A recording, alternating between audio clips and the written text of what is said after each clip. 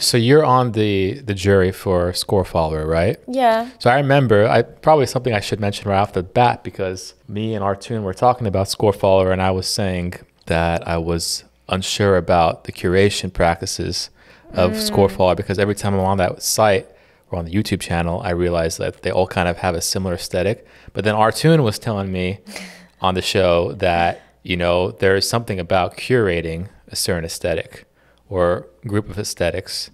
And actually, like mid-show, I think I even said so on the show that I actually agree.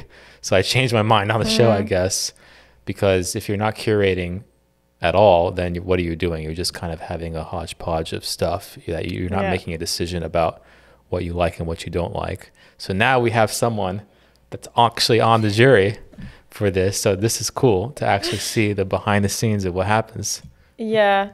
At some point I wasn't sure if I should say that, but then I found out that our names are on the Score Follower website. So it's okay. It's okay to say that. So it's okay. Okay. Yeah. But I think there are two tiers to that, you know, because first the Score Follower founders, they actually choose people they want to contact, and they ask to adjudicate. So that's the first level of curation that happens, because we as adjudicators, we can just follow our own judgment and choosing the pieces.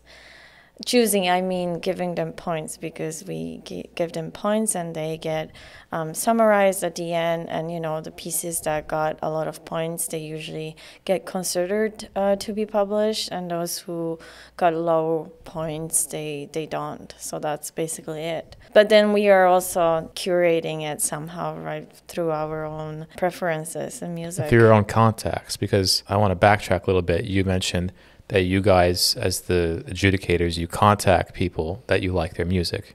Is that what you said first? No, or how does that happen? And what's the first point of contact, I guess, with the compositions themselves? Well, so there is a call, right? And the people who started Score Follower, they usually make a spreadsheet for us. So once it's decided who's in the adjudicator team, we get 1 month to look through usually 200 or more pieces. Each of us gets... You only have 1 month to go through 200 pieces?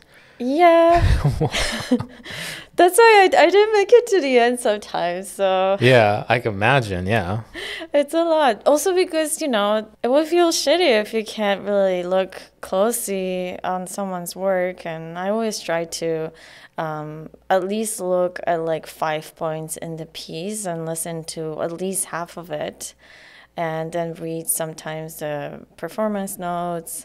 So we have 200 pieces, and then we go through them. And at the end of the month, Score Follower team just looks through the points that we have given to the pieces, and then they decide who's getting it and who's not, who's going to have a video published. And how many adjudicators are there? It depends. But at least 8-10 people. Oh, that's a lot. Yeah, that's a lot of people. And all 8 to 10 of these adjudicators are supposed to look through the 200 pieces. It's not like some of them have 20 and the other have 20. And it's like you all are supposed to listen to all of them. No, because there is usually more than 200 pieces. Sometimes there's 600, sometimes more. So you're assigned 200 out of the 600-ish. Yeah. So you don't even hear the other 400. No, that's why there is always responsibility to kind of try to go through your 200 the moment you start with number whatever it is, 156, and then you try to go through 200 pieces. Yeah. Wow. And then they have the adjudication. There's the point system. So what exactly is that? Can that be public? What exactly are the points that you're? I'm not sure. It's pretty clear because it's not just like yes, no. There is something in between where you can be like, I'm not sure. So if other people really like that piece and you're like not really sure if it should be on Score Follower or not, it could still be considered. Because if other people give it a lot of points, you know. Yeah.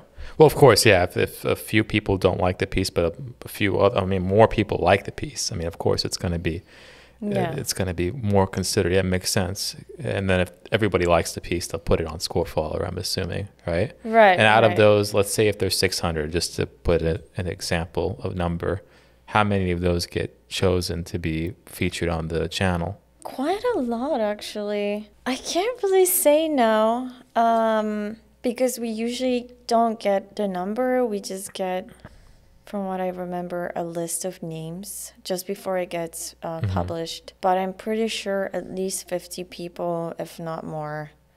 That's a lot. That's more than I thought. Quite a lot. Yeah, 50 out of 600. Let's say 50 out of 500. Just to make the math easy is like 10%. Yeah. So that's pretty good, actually. 'Cause most contests, it's like way less than like 3% or something, or Right. that kind of thing.